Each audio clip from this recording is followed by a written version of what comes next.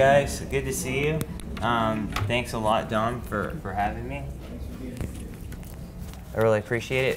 It's a real exciting conference for me because actually having a bunch of people who are into ketogenic dieting and not 99% of the crowd against it is actually a pretty unique experience.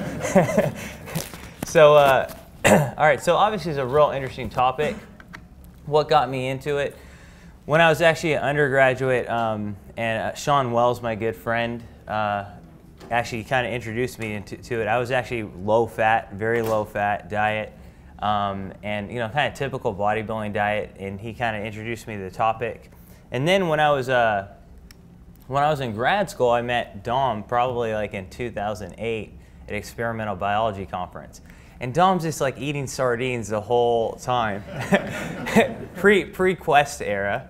Right, we didn't have Quest bars, and I was like, "Oh, what's going on?" And he came to Strength and Conditioning Conference, and Dr. Jeff Volek was up there talking about ketogenic dieting and performance, and basically, he had a lot of really cool data, but he indicated that we need a lot more work in resistance training literature, and Ryan and I looked at each other and said, "Man, we got a lot of work to do," and so. Also, if you look at Dom, he basically hasn't aged since I met him. And so I was like, well, this is really, really interesting, right? We know that, ketones are histone deacetylase inhibitors, and, it's real interesting to us. So the other thing is that it's important to understand that we have individual differences. This we're looking at here. You're looking at basically we have number to treat and number to harm. Anytime you give a treatment to an individual, you know that basically they can respond or not respond. So if they don't respond or get worse, that'd be like harm. If they respond well, that would be treat. So if you look here, this is low carb. These are individuals who lost fat on a low carb diet, people who didn't get any benefit, and maybe some people who maybe gained a little weight. But if you look here at the low fat, it's kind of 1/3, 1/3, 1/3. So less people benefited from the low fat diet than the low carb. I thought that was interesting. Now, if you look here, what's occurring? People are different. That's the point. We need more tools in the toolbox. And so if you look here, this is a group where individuals, they split them into insulin resistant and insulin sensitive, and they put them on a low-fat diet. The insulin sensitive people lost fat. The insulin resistant people did not. But on the low carb group, both the insulin resistant and sensitive people both lost fat, which means that you're able to respond possibly at a higher rate to low carbohydrate diets, more ketogenic type diets. So this was very interesting to us. This is some recent data that we collected in rats that kind of go against the paradigm that a calorie is a calorie, as far as a calories in versus calories out scenario. People make it that simple, but it's not. So what you have here is we have three groups. We have a ketogenic dieting group. We have a Western dieting group, which is like McDonald's. And then you have a standard chow, which is low fat group. Now they could eat whatever they wanted, right? So this is the low fat, higher protein group. They ate less calories than the McDonald's diet and the keto diet. So the keto diet ate as many calories as the McDonald's, and the low fat ate the least. Now, total protein consumed was the same though for the keto and the low-fat diet. Protein was a little bit less than the McDonald's diet. But look at this. Look at fat here, mental fat. You look at this. This is the McDonald's diet. That's the keto diet. And then that right there is the low-fat diet. So they ate less calories, same amount of protein, less calories, but had more fat here than the keto group. So what that tells us that it's not as simple as like a calorie in, calorie versus out, right? And so this is really interesting to us as well. What application could this have to sport? This here is very powerful to me. When I saw this, it really drove me to want to do more research in this, or us. This is basically looking at the Western diet, typical diet in our society on the rat.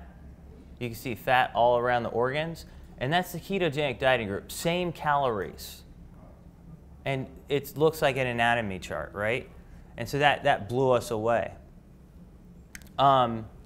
Interestingly enough, if you look at feed efficiency, like how much body weight they're gaining per calorie, this is basically, we have an exercise group we had here.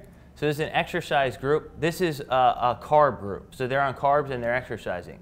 And this is the amount of weight they're gaining per calorie. This is when you add exercise plus exogenous ketones. They're gaining less weight per calorie.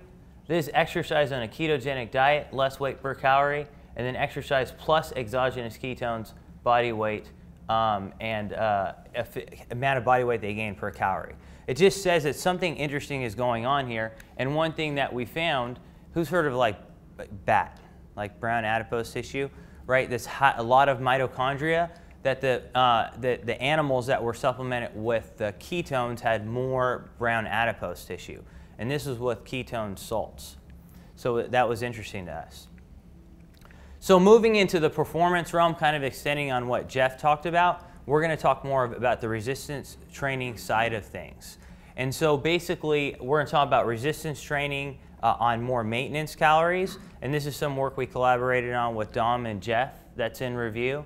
We'll talk about cyclic ketogenic dieting. Who's heard of cyclic ketogenic dieting? Okay. Protein type in ketosis, and then training to speed up fat adaptation and conclusions. All right. So you guys know how this is, right? So basically, most of you think, oh, low carbs, there's no way that you can gain muscle on low carbs, right? This is kind of I guess, Seafree talked about dogma, but, and as far as like resistance training, this is also a dogma that we face, that you can't gain muscle, I mean, on a low carb diet. I mean, I could see you doing it with long endurance. That might be beneficial to slow burning fuel, but can you gain muscle resistance training? And can you gain strength, right? So we took 30 subjects, half of them were keto, half of them were carb, controlled for protein intake and calories. Before we trained them, we gave them a 2-week keto adaptation period. If you just throw them in, of course, during the first 2 weeks, they're not going to feel too good. You can see that here. So basically, our lab's really good at getting subjects' ketone levels up high. We've spent a lot of time with each of them. And you see after 2 weeks that basically their ketone levels went up. They were up at least above 0.5 millimolars. That's the ketogenic group. That's when they start training. So this is looking at basically lean body mass gains overall. And you see the dark is the keto and the lighter gray is the carb. And they both were able to gain lean mass to the same extent, right? So you can gain lean mass on a ketogenic diet. And I think that's the point. Your body can adapt. And what about strength levels? Same thing. You have the keto and the high carb. Bench press strength, both went up the same. Squat strength, both went up the same, right? So you can gain strength, you can gain lean mass on these diets. And I think that's important to sort of understand your body can adapt, right? But without carbs, again, how can you do this? How can you simulate protein synthesis? So this is I'm going to show you a paper that we just got published. I think it was last month. So this was rodent data. So we looked more molecular level, what's actually happening. Can you stimulate protein synthesis? So there's 2 models that we use. One is like an electrical stimulation model. So you kind of take you just electrically stimulate the leg and simulate a resistance training model. And we looked at acute protein synthesis, right? And if you look at protein synthesis, this is basically the high carb and the keto group, right? And they're increasing protein synthesis to the same extent on this acute bout of simulated resistance training. So that's cool. You can simulate protein synthesis there. If you look at indicators of ribosomal biogenesis, which is obviously going to be important for like long-term protein synthesis, they're both going up the same. This is a carb diet and this is a keto diet. So you can adapt still, even with on a very low carbohydrate ketogenic diet, and we think this is exciting. Okay, and then this is protein breakdown. When you lift weights, protein breakdown is going to go up. Okay, and so they both went up the same, and that's the point. So you're not, it's not increasing protein breakdown, it's not impairing protein synthesis, and you can gain muscle in this state as well. So that was really unique to us. Okay, we wanted to, a lot of times when you do like a human model, people, even though you show ketone data, like ketones, they'll go, well, it's a human model, it's not super controlled, we need a more controlled model. So here's a rat model with resistance training. So I've done like all sorts of resistance training models with rats, but this is one Mike Roberts really likes that he set up. And so basically the animal goes in here, it's a resistance training, it has resistance in the wheel itself. And basically what you look at, they get used to running in the wheel, and then basically after several days you just ramp up the resistance slowly, right? And so, but they'll keep running, and they actually get like hypertrophy in their legs, and in their calves. So if you look here, this is looking at running distance. Was the same. So we had a Western diet, McDonald's diet, a ketogenic diet, and again a low-fat, higher protein diet. They were able to do the same sort of training volume. In fact, that's the keto group right there. So their training volume was the same. And if you look at muscle mass changes, all groups went up the same, right? So basically, they're able to gain, again, in both human models and rat models that are very controlled, they're gaining muscle to the same extent. So I think this is exciting stuff because it shows you can adapt in a ketogenic state. Okay? Now, Jeff's data on glycogen was really fascinating to us. And he had athletes who were, several months past a year. And these rats, over 6 weeks' time, there was no significant difference between the carb group and the keto group as far as muscle glycogen levels. So that's really interesting to us. And why is that? We're not sure. Jeff has some really cool molecular data and stuff. One of the things that could be happening, we know glycerol, like Jeff pointed out. It could also be, possibly some gluconeogenesis as well. Again, this is Jeff's data, which you saw, with the ability to recover glycogen. But one thing could be also, again, like amino acid, basically like conversion of amino acids to glycogen. So if you look at the amino acid profile, alanine basically has a high conversion rate over eventually to glucose, right? So if you look here, this is the carb group, and this is the ketogenic group. Alanine's much lower in the ketogenic group, suggesting that this very glucogenic amino acid is being turned over to glucose much faster and glycogen much faster. But then what about the BCAAs? We think of those like highly anabolic, important for muscle hypertrophy. They're the same. So there's no significant difference between the carb group and the keto group. So what is this suggesting? That basically the amino acids, which can be converted over to glycogen very well, or glucose very well, are being converted faster, but the ones that we think about are important for anabolism are being spared. And so that's kind of interesting to us. And it's also interesting, we looked at what happens if you give whey protein after you are on a ketogenic diet. What happens to branched chain amino acids? There's data that I remember seeing when Finney presented, essentially, where there's evidence that possibly a ketogenic diet might spare things like leucine oxidation, right? So if you look here, this is a carb diet, and what we see is when this is whey protein. So here, again, this is looking at how high leucine raises in the blood. That's when you're on a carb diet and you have whey protein, and that's overall BCAAs. Look how much higher it raises in the blood when you're in the ketogenic diet, right? Now, I don't know why that's the case. There's a lot of reasons why that could be. But one thing is maybe BCAAs are being spared. But we obviously need a lot more research to make that conclusion. But the point is BCAAs are going up higher in the blood when you're in a ketogenic state than a carb state. So this is interesting to us, because we know BCAAs are important for muscle anabolism. Okay, now, cyclic. This is actually something really interesting. And again, Dom helped us a lot with you know, prepping this experiment and things of that nature. So cyclic, if you look at like the original books, I think especially was it Dan Duchesne was like the original guy to propose it. Basically the thought is this: your glycogen's going to be real low, so you need to carb up.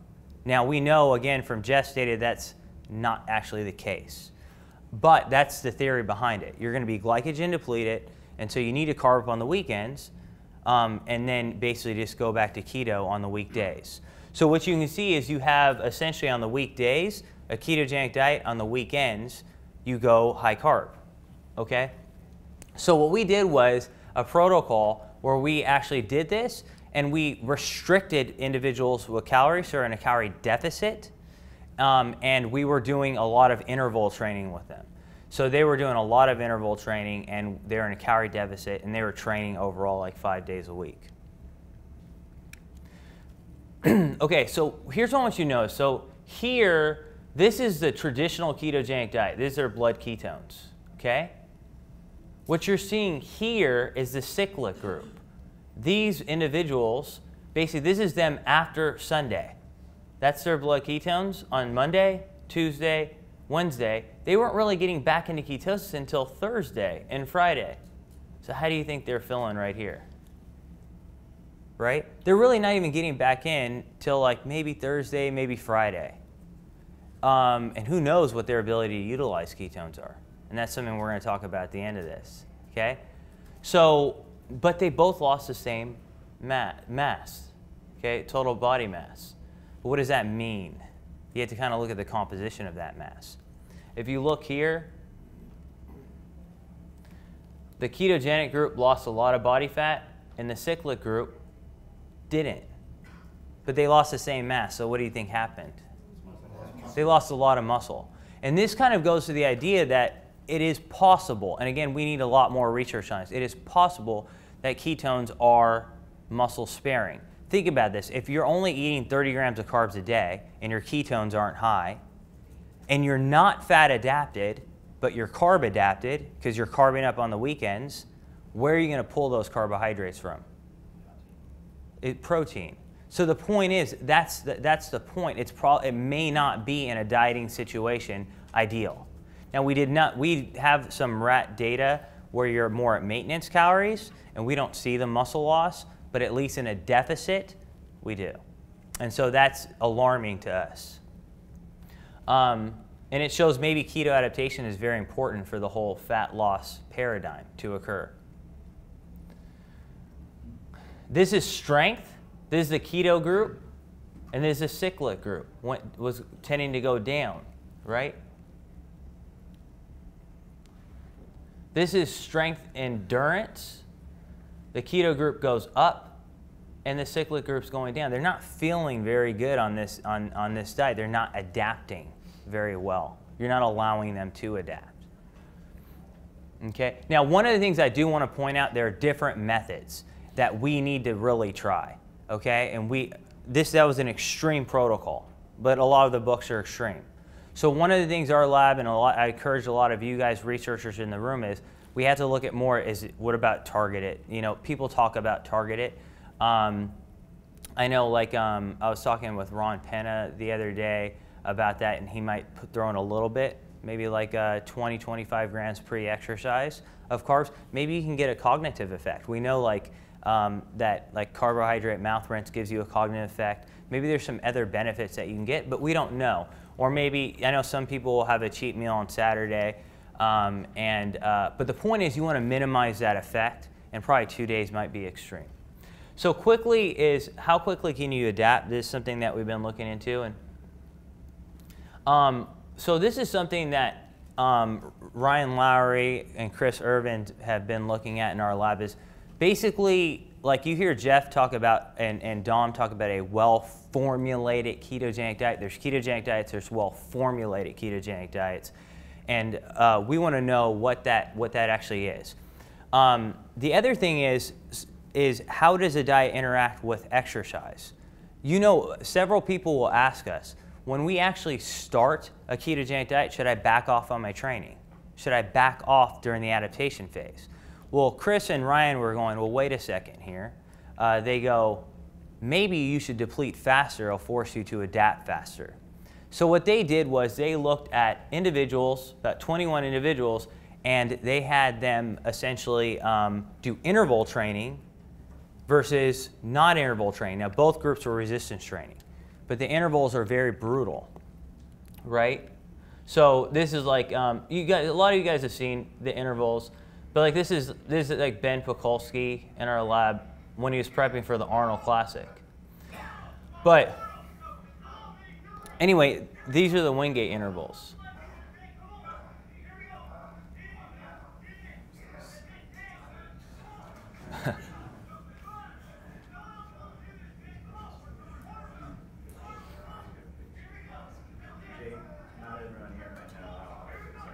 Yeah, these are the hardest intervals you possibly could do, ever. Like when we test the Tampa Lightning on it, they hate us. So basically, I think one 30-second Wingate can deplete muscle glycogen in part of the quads by something like 26%. So it's very brutal. So anyway, they did this for a week's time and just looked at what happened. Now, this is a change in grams of fat oxidized with their traditional training plus keto. And if they did traditional training plus interval, by the end of the week, their resting fat metabolism was a little bit higher. And then if you look at blood ketones, this is Monday, Tuesday, Wednesday, it was looked a little bit higher for the traditional plus interval group than the traditional keto group. So the indication is we think that possibly, at least what these guys are suggesting, is that possibly just get it over with, like drive yourself into keto adaptation possibly. That's one possible outcome. So we're looking more into this anyway, right? Okay. Now this is the last thing I want to talk about because I know I have to end. You know what? Here's the thing, and I think this is really interesting. We all look, think about this for a second, like first you start with urine strips, like when you first start doing ketogenic dieting, what happens? It goes away, right? But everyone they'll look at blood like, oh my God, I'm only like 0.3 today, right? You know, let me put my protein down. This must not be good, right? Everyone just looks at blood ketones. And here's my question, and then you're standing next to someone and they have a 5, right? And you're going like, man, he's doing better than I am. Maybe I just don't do well on the ketogenic diet. Think about this for a second, and this is purely speculative, so I'm not saying anything. I just think it's interesting, and I bring up this question. If you have someone who has a resting blood glucose of like 300, they don't go, oh yeah, this is awesome, right? My question is, when blood ketones are going to be a factor of ketone clearance, ketone utilization, and production. And we have to think about it from that perspective. So this is just some interesting data from our last study that Ryan pointed out to me. But you look at this, you have like 22-year-old, 23-year-old. So this during the last experiment. We were playing around with a ketone tolerance test, okay? So it's basically like glucose tolerance test, but we gave ketones. Now, what you're seeing here basically is this subject here started out, okay, at about 0.7 millimolars. They're certainly in ketosis by blood levels, but this person was starting out almost, very high, like near 5, okay? Now you would go, this person must be better keto adapted than this person by looking at their blood. So what we looked at was we gave the ketones after, right? And look at this. This person's barely going up. They're barely going up. This person keeps going up and up and up and up. It's not going up. We had to end the test at 180 because their blood glucose was going so low. But they felt fine. That was kind of interesting. But their blood glucose had got down to like 50. My point is, this person, are they so high because they're keto adapted or because they're not using the ketones? So it's going up in their blood and this person's staying the same. My point is that I'm just thinking in my mind, what does it mean to be in ketosis? If your ketones aren't super high, does it mean that you're really good at using them? You know? And so these are things I would like to explore more and fundamentally understand what is happening with ketones, where are they going, how are they being utilized, what is keto adaptation? So just throwing it out there. And I think that should be around the end. Just in conclusion, I don't have time for this one, but it seemed this is data basically just it's kind of indicating that the interval training kind of improved the ketone tolerance test a little bit. So anyway, basically the take-home message is ketogenic dieting might provide a unique metabolic state. We've seen some interesting things where it's not just all about calories. There are some interesting, unique metabolic properties to this diet. Secondly, when you resistance train in a very low carbohydrate state, you can make adaptations. You can gain lean mass. You can increase protein synthesis. Protein breakdown does not go up. And overall, you can gain muscle, you know. Volume is not impaired. Training volume is not impaired. We've seen that in human models and rodent models as well. Interval training from Chris and Ryan's data indicate that you might be able to speed keto adaptation. And the other thing is that I just want to come up with a method that could be better for determining if you're keto adapted, besides just endogenous blood ketones. See what I mean? So that's it, guys. Thank you so much. I'm interested in whether people think about like levels of, you know, like if I have a certain level of glucose in my bloodstream and I'm relying on transport of energy, you know, through my blood to get to the muscles that are doing the exercise, that would tell me something about what level of ketones or glucose or fat that I need in my bloodstream. And I contrast that with glycogen, where I don't need to transport it through my blood, right? But it seems like that's kind of a key thing to know about, and I'm just wondering if people think about it in those terms. And I know how fast blood is moving through my veins and arteries, so I know how much I can deliver, and if I need to deliver a lot of calories, then I need a certain level of those nutrients in my bloodstream in order to carry out that effort. And I need, you know, the oxygen to go along with it. Yeah. So I'm just wondering, in terms of thinking about what those levels need to be and what's going to drive those levels, if anyone does it from that kind of energy balance point of view. Yeah, I think it's a great question. These metabolic physiology studies are pretty difficult to do, but I think you could. Can you give the mic's not working? That's the camera. This is for one. There you go. Let's pass this over to Jeff. Well, you know, certainly more work needs to be done on ketone tracers. This one, okay. Oh, okay. Here we go. All good. But classically, what we know is when you're keto adapted, most of the ketones are being taken up by the brain and spared for the brain. And the muscle actually decreases its reliance on ketones. It gets the majority of its energy from fatty acids in the keto-adapted state, and spares the beta-hydroxybutyrate for, you know, brain metabolism. While you're exercising? Yeah. So there's a, you know, as you learned, I think in first lecture of the conference, that there's a dose. Basically a linear increase. As the blood levels of ketones increase, you get a increased uptake and utilization in the brain. That's not the case in skeletal muscle.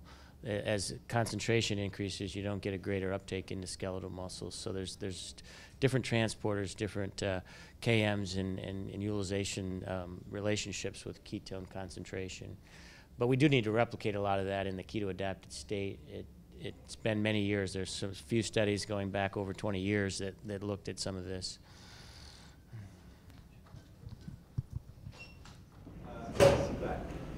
So I wanted to ask two or three kind of along the same line. As a triathlon coach, I do a lot of lactate testing for all my Ironman triathletes.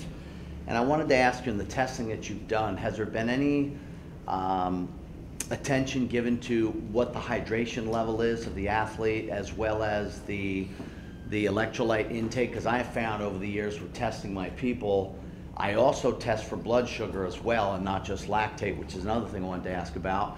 But I have found the same athlete that's been with me for a number of years, same diet, same routine, I get different results in my lactic threshold testing for them based upon the electrolyte content they have, or the hydration content that they have or don't have. And I'm curious if you've played with that or know anything about that, and how the blood sugar may play a role in some of that. Because I have some of my athletes that can consume food, and because they can metabolize it lickety-split, because they're just better at that than some other people, I get a better result in all the lactate testing compared to others that don't metabolize as well, and I get different results. So I'm curious if we're really talking about the same cellular level and uptake, does any of that change at all? Or have you noticed anything with hydration or electrolytes? I mean, I'll say real quick, because we haven't done a whole lot with those types of experiments, but in the keto-adapted state, there's a natriuresis of ketosis. You know, it's been described as the natriuresis of fasting, but it's really related to carbohydrate restriction and ketosis. So there is an increased requirement for sodium on a ketogenic diet. And that hasn't been studied in great depth, but it's about 1 to 2 grams for most people. And if you don't understand that and increase your sodium intake, there's a lot of problems with the contracted plasma volume, especially for athletes when you're already stressing your blood volume because the increased blood flow to the tissues.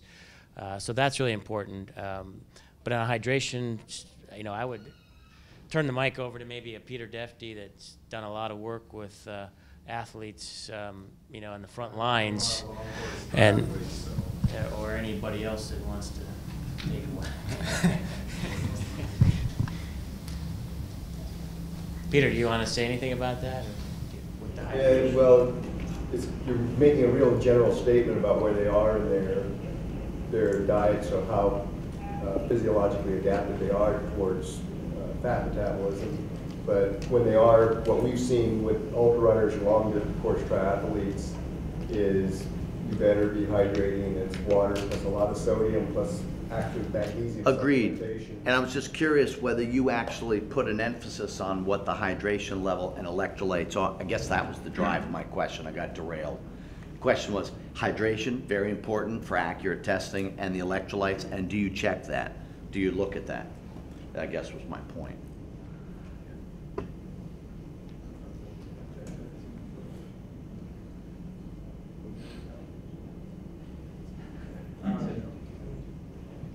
I think one of the things we do in research, and Finney's been doing this for a long time because Jeff pointed out, we do pay attention to hydration. And so all the way back to Finney's work in the 80s, giving certain minerals that are important for that might be, like sodium, is going to be very, very critical, again, when you go on a ketogenic diet.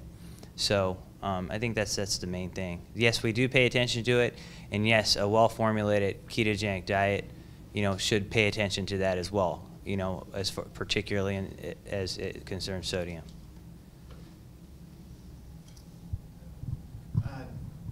I was going to say something real quick. When I started the ketogenic diet, the main side effect I had was cramps. And I would wake up in the middle of the night, 4 o'clock every morning by the clock, and I'd have these calf cramps. And I got a blood magnesium, and it was a little below the threshold. It was low. And I supplemented originally with Slow Mag, I think, from just like CVS, and then I had magnesium glycinate. And my magnesium is in mid to upper range of normal, and I never get cramps anymore. Magnesium's involved in dozens, if not hundreds, of different biochemical reactions in metabolism. So I think people need to supplement with magnesium, maybe if they're not getting it in their diet. And I have a lot of magnesium-rich foods in my diet. But the one electrolyte that was off in me and other blood work that I've seen was magnesium. So. Sure. Question for you on, you alluded to it in your presentation, but I know there's some discussion around this theoretically, but leucine threshold, leucine sensitivity, there's different terms for it, that maybe that level is potentially lower in the ketogenic state. Can you comment on that? Okay, so basically, great question. So Sean's question is, when you talk about, we think there's a threshold to turn on protein synthesis with leucine. And we think it's roughly a doubling of plasma leucine levels. This is just speculative, right? I'm just speculating here. But if you look at like the data, when you give BCAAs or whey, when you're keto adapted, BCAAs go up higher in the blood. So the question is, people are always very scared about having, for bodybuilders, they might have like 2.5 grams or 3 grams of protein, whatever, per kilogram of body weight. And with ketogenic dieting, it might be, like in our study, it was like 1.7, right? And bodybuilders will think that's very, very low. But bottom line is, it's conceivable that maybe the threshold for leucine hitting that threshold to turn on protein synthesis could lower if you look at the blood data. That research has to be done, though. So I'm purely speculating, but it would be really cool if someone's going to do research on this, is look at protein synthesis, but look at a dose response of leucine and when protein synthesis is turned on. I think it'd be a real cool experiment. All right, the biggest takeaway I took from your talk, Jacob, was that the ketogenic performance exerciser is getting the same, if not elevated, adaptation to exercise as the regular high-carb traditional, but without the health risk associated with the higher carb diet or sugar and glucose. My question, though, is for the aging athlete. Are we seeing improvement or any kind of markers that shows that sarcopenia, osteoporosis, and those kind of issues are increasing as well? Because I don't know if they're getting the same calcium and that kind of stuff too. So are we seeing the aging athlete? Because most of the studies were on the younger athletes. Are they going to see the same results going forward for those preventive issues? Are they going to prevent that natural aging, the weakness of the bones and the muscles, and the loss of muscle? Okay, great question. So one, I want to point something out. Like it's real important to understand that in our studies were 8 to 10 weeks long. People who we keto adapted for 2 weeks and they trained for 8 weeks resistance training, we saw getting the same gains in muscle as people who were carb adapted. Now, they had been eating carbs their entire life. What we really need to see is like basically what Jeff did with endurance athletes, people who have been on average 15 months, people who have been years on the diet, and how they respond to resistance training. That's going to be interesting to see, on how they respond. So I'm just saying there's a lot to do in this area. It's to be very cool. I think Jeff's done more, and like he has a real cool resistance training study. Maybe you could speak to that. Probably a little bit older population. The middle-aged population. Do you want to speak to that? Well, I think you bring up a good point with the bone density and osteoporosis. We don't really have any good long-term data on the ketogenic diet. We don't see any evidence that that'll be a problem metabolically or short-term DEXA scans. We have bone density, but they're short-term. You really have to track people for a year or longer to see changes in bone density. So calcium can be low on a ketogenic diet. It depends if you're eating cheese or not. If you're avoiding that, it's quite likely your calcium may not be high unless you're making broth yourself and getting the calcium to leach out of the bones. So, it is one of those issues that's not particularly high on my priority list, but it's been pointed out and does need to be investigated by somebody long term. But yeah, we don't see any health concerns. In fact, just the opposite. I mean, almost across the board, whatever health marker you look at, there seems to be a benefit to a ketogenic diet. So I don't see any red flags for sure. I don't even really see any yellow flags to be concerned about, assuming, of course, you have the diet formulated appropriately. Dr. Boros? So have you thought about 13C labeled ketone tracing or hyperpolarized C13 MRI or proton spectrum based on low deuterium fat oxidation in T1 sequences? Because these are all available methods. As I looked at his data, when you see so much accumulation of ketone in the plasma, it's probably because of molecular crowding. So it's really not a turnover that you can measure. You have to trace for these substrates and products. Another problem is non-tracer-based metabolomics or genomics using for biochemical interpretations is pretty much useless. So you have to trace. Otherwise, this data will not be as efficient in as far as interpretations go for good medical purposes. Yes, thank you. Agreed. Next year, hopefully we'll have that at this conference. So when you showed that the cycling, when you did the cycling diet, the single diet, that there was a decrease in mass, but some of it was muscle mass and it was adipose tissue. Have you guys seen anything with using exogenous ketone supplementation to prevent that from happening? We haven't, but it'd be a super cool study. Yeah. Yeah, so maybe my biochemistry is lacking a little bit, but there's a part of, as far as the cellular biology, there are two sides that I have a hard time reconciling. So ketogenic diets, fasting, calorie restrictions are known to extend aging. Often activity sites they enter certain pathways which trigger autophagy, cellular recycling. But I also see some literature that for muscle building and maintenance, the whole system needs to be switched the other direction.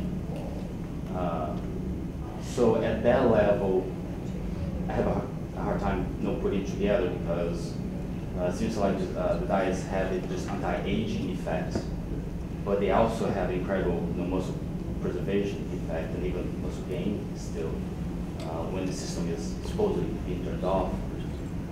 So that's one question. I guess there are different hypotheses of aging. Another one is telomere length.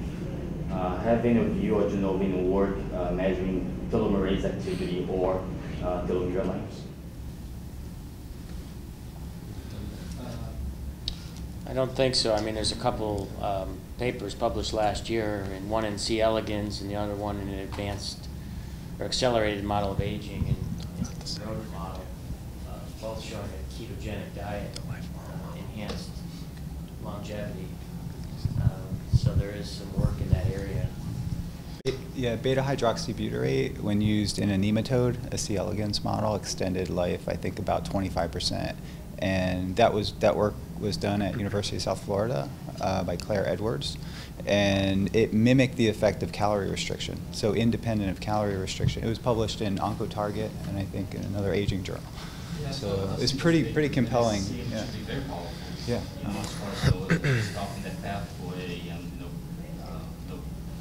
recycling organelles, probably especially mitochondria, but at the same time, either for the anabolic effects of muscle building, you need to stop the recycling and accumulate material in the cell. And it is the same system that's supposed to be going in the same direction.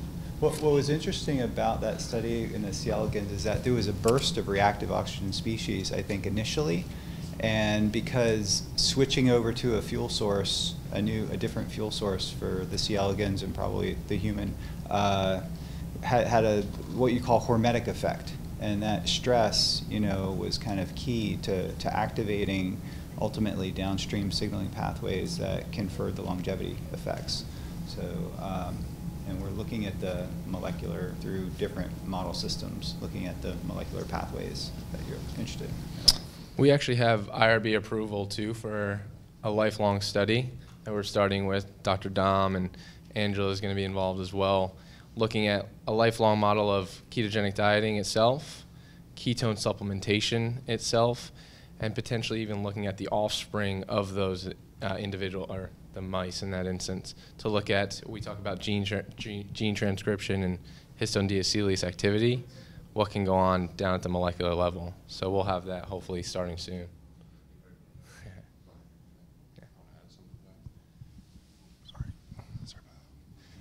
I would be careful to, obviously there's a lot of studies that show caloric restriction extend life. I mean, that's pretty well known, and rapamycin has shown to extend life. I'd be careful though, because they've shown direct comparisons. One paper recently that came out on BCAAs, directly comparing those to, in a Nature Medicine paper, directly compare caloric restriction to BCAAs, and they found that they actually looked at nematodes and mice, and they found that one of the more important things in the aging process was BCAAs and the breakdown of BCAAs. They also found that when inhibiting one of the molecules that breaks down the initial step of BCAAs was pretty critical in extending life. And they also found that one of the more important things to extend life when comparing rapamycin to this other inhibitor of BCAA breakdown was that mTOR was actually critical to get that full effect, because when you use rapamycin with this BCAA breakdown inhibitor, they didn't see the extent of life in comparison. So it actually wasn't, I don't know if I'm being clear, but BCAAs being present and actually stimulating the mTOR effect had a more robust effect when directly compared to something that inhibits the mTOR effect. So I'd be careful to assume that inhibition of mTOR is that answer for longevity, because a lot of evidence, because there's a slew of papers now that BCAAs actually extend life. I wouldn't say much of the direct effect in comparison to caloric restriction, but in this paper they directly showed that rapamycin with something that prevents the breakdown from BCAAs extended life, and that was through the mTOR pathway. Something to answer your question potentially, and I think it's worth further investigation, is that BCAAs makes an. I want to get the reference from you later. Absolutely. Yeah, I'll talk to you afterwards about that. I would love to. There are different hypotheses of aging, and I mean, over and often call them are very, very partial. I have a hard time describing what is aging in the first place. I think that's a very hard question. Much less.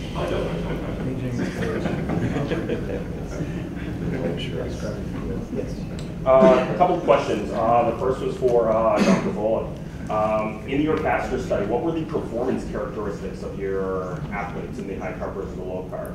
So you had endurance trained athletes, but was one group any faster than the other? What was their speed at 62 or 65% VO2 max when you did your 3-hour run?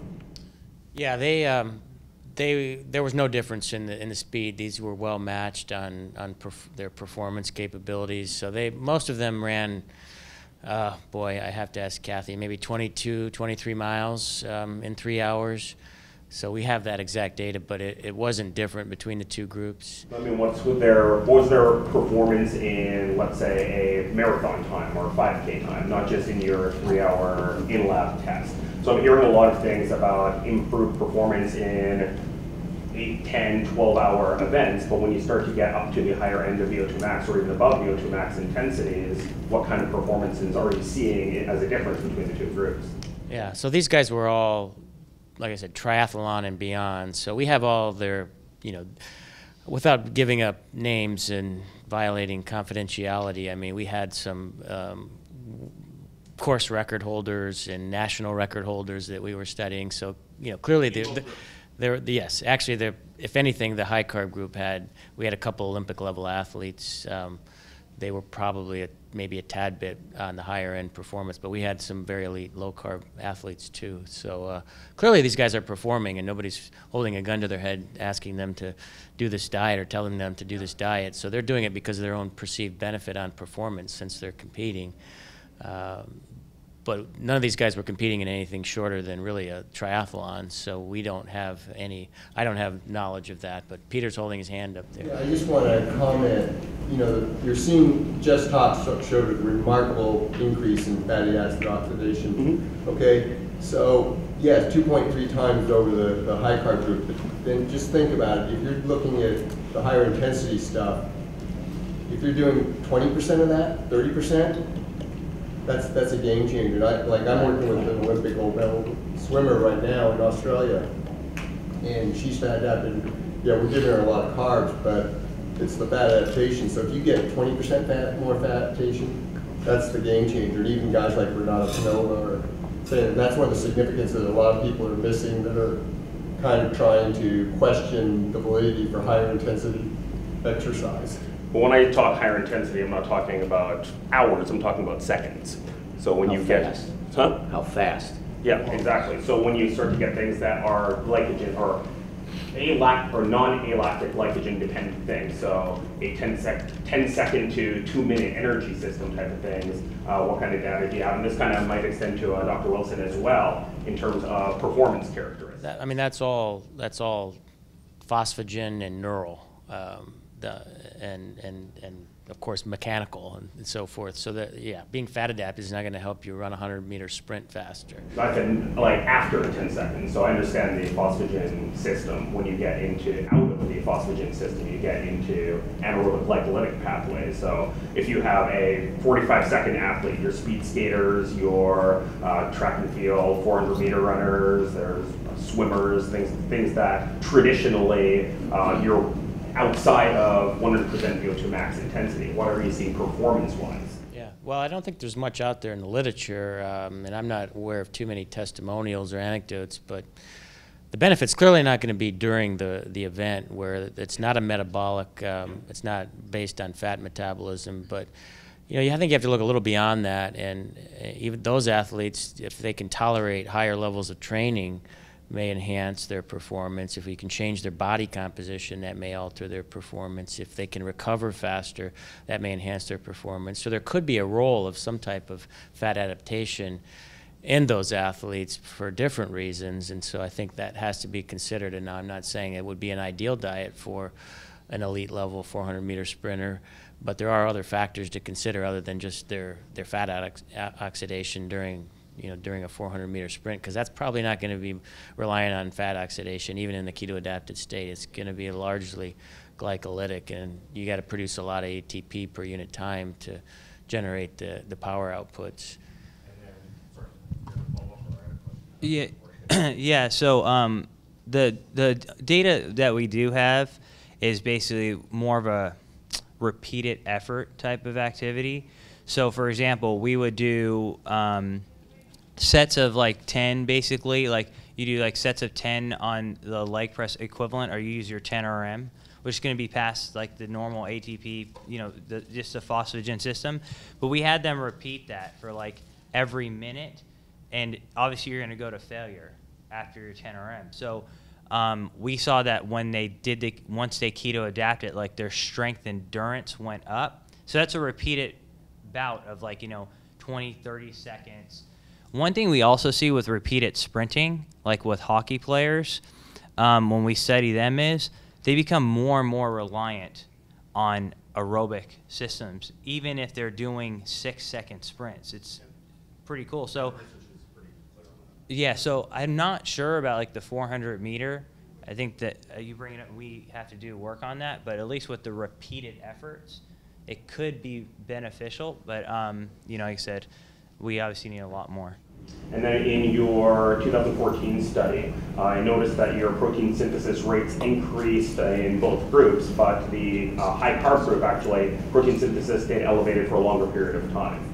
So in both groups, we're seeing that there is increased protein synthesis, but is it optimal in the lower carbohydrate group, seeing that you're seeing it extend for a longer period of time in the higher carbohydrate group? That's a great question. So I think short-term protein synthesis is great. I think it's awesome, right? But I think the ultimate measure of protein synthesis is long-term changes in muscle hypertrophy. So I think that's the gold standard, and we see similar increases in that sense. And what's the training age of the people in your study? So the training age in our study was on average, how many years was it? 22. You mean the age? Oh, sorry, yeah. So they're about 22 years of age, but the training age was probably like, it was definitely over 6 years. Yeah. We had a lot of guys benching like 315. They weren't as elite as Jeff's endurance athletes, but we had a lot of guys who were like, benching 315, squatting, well over 4 plates to the floor. They were well trained.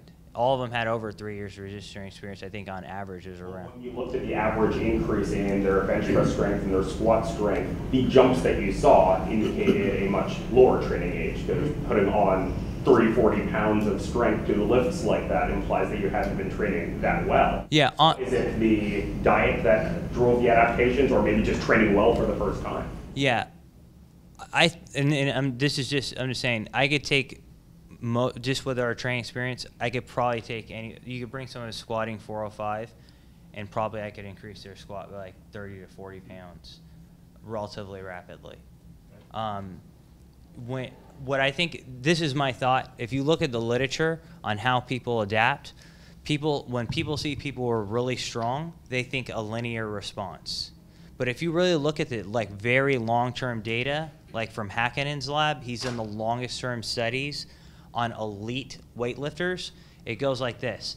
They plateau for several months. Then in their periodized program, they change it up so it's something robust, and then they go like that. And then they plateau for several months or a year. And then they change it up drastically, and they get a robust increase. I think our gains in hypertrophy and strength more come boom, and then we plateau for a long time until we find something that can switch it up. So when guys come in our lab, we expose them to something that they're not used to being exposed to. It's very novel. It's extreme. They're squatting a lot more frequently, and so we can put 30, 40 pounds on their squat probably in 8 weeks. So then, is it the novel stimulus or is it the nutrition?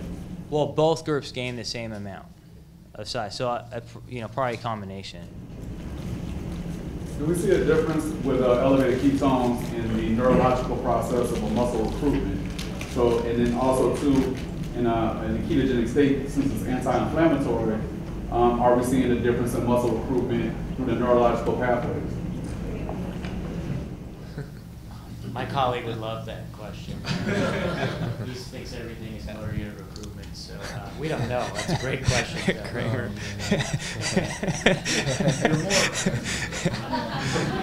I think you'd be more cognitive resilient, so you'd be protected against the hypoglycemia if you're exercising and your blood glucose dips and you have ketones there that sort of spare your cognition, and a lot of drive is kind of centrally mediated, of course, so you have that fuel flow to the CNS. Well, yeah, so if you have a relaxed brain, like the brain is not hyperactive, and you can focus more on the exercise itself, yes, then you're going to get a better performance from the athlete from that standpoint too. Yes. I thought I heard Dr. Volek mention exogenous ketones and brown adipose tissue was going to be addressed by someone. Did I mishear that? You commented. No. That's him. Yeah, so we actually saw in our recent study with Dr. Roberts, we supplemented with exogenous ketones and saw about a 41% increase in brown adipose tissue. Interestingly enough, the amount that we dosed was fairly low compared to like what's used with Dom and their lab. We used about 0.77 grams per kilo, which is really low compared to some of the stuff that they're doing with 5 to 10 grams per kilo, because again, rats and animals have completely different metabolisms, and they operate differently than us. So it was a low amount. We still saw a huge increase in BAT. When comparing energy substrates from a performance standpoint, have you guys also taken a look at whether at maintenance and or in a deficit, the effects on sex hormones? So testosterone, estrogen, progesterone. So in our long-term 8-week ketogenic diet, we did look at testosterone. Testosterone tended to go up. There was a significant increase in testosterone. One of the things, and you bring up a great point, that we've been playing around with a lot is people who are dieting, competing in shows. Oftentimes their hormones are all over the place. So we've actually had a couple people come into the lab and do shows, and then immediately post-show we put them on a ketogenic diet to try and restore their hormones. Oftentimes those hormones are restored a lot faster. We've seen, we've had at least 5 people come in and their hormones are restored a lot faster. Meanwhile, following like a bodybuilding competition, there's data that indicate your hormones can be messed up for 6 months to a year following that. So we can get them back a lot faster with that kind of approach. Yeah, I think it's a great question. I've been interested in the diet-testosterone interaction for almost 20 years, and it's very complex too. But what we see in the endurance athletes, at least the ultra-endurance athletes, the vast majority of them have very low testosterone, below levels that are diagnostic for hypogonadism.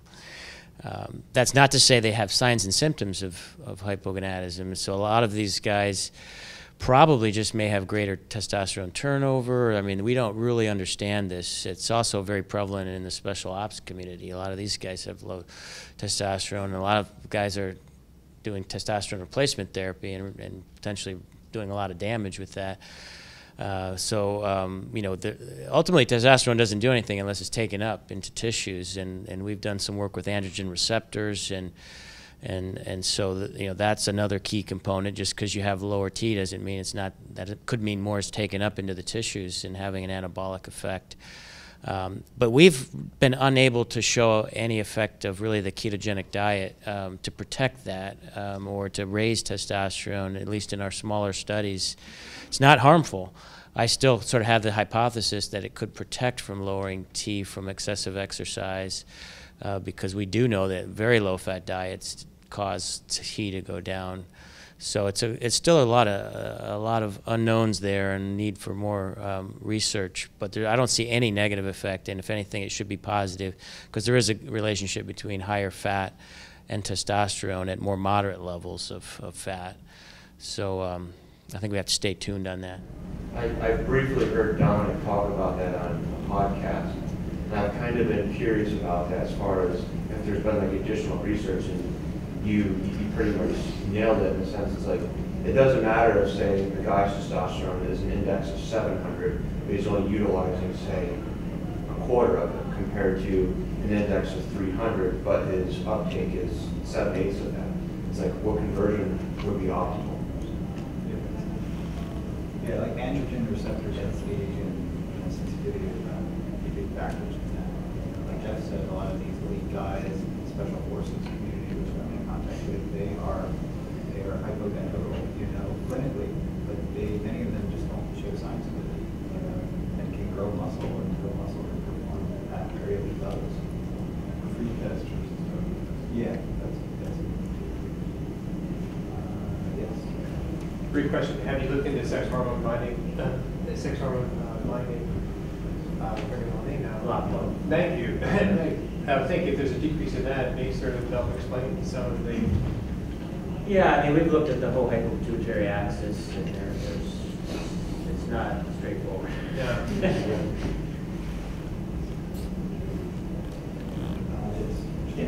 So I'm probably Dr. Rosen writing way too much of this question's for you, Doc. It's probably oversimplified, but I'm wondering when you, I happen to know we take the same amino acid supplement, Extend.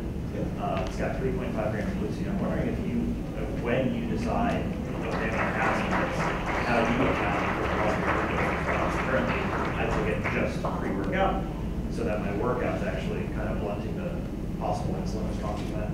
So I'm wondering, like, when do you supplement?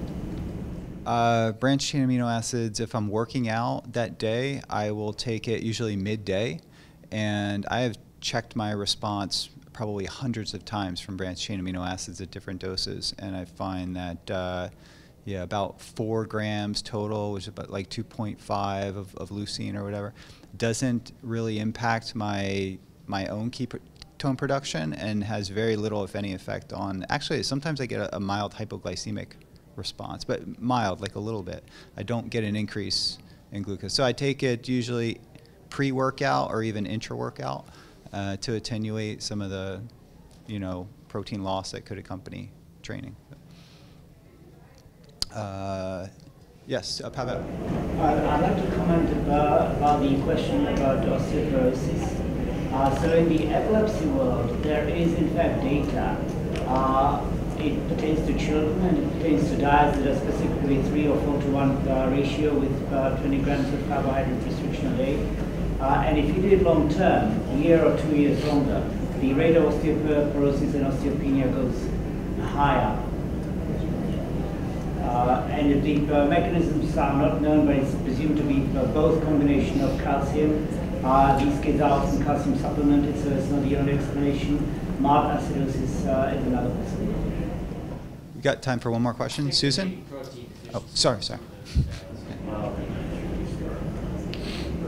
Yeah, I think that is a protein issue. So I wanted to mention that in my lab I use males and female rodents. I'm not measuring sex hormones, but I do find some behavioral differences on a variety of tests. I find different blood ketone and glucose levels in males and females if they're on the same diet. And on some of the stricter ketogenic diets, I found somewhat of a shortening of that estrous cycle. So I know you're doing your kind of longevity and offspring model, and I would encourage you to include males and females and try and look at those parameters as well. Yeah, we're doing that, and the NIH, as you know, is requesting that we do females too, and I think it's extremely important, to do that because they may have. We think they have more variable responses, and that's kind of why we are avoiding them, of course, because the estrous cycle. But I think that's almost more important to understand that and how. If keto adaptation is different, if side effects are different, if the benefits, pros and cons are different to the ketogenic diet.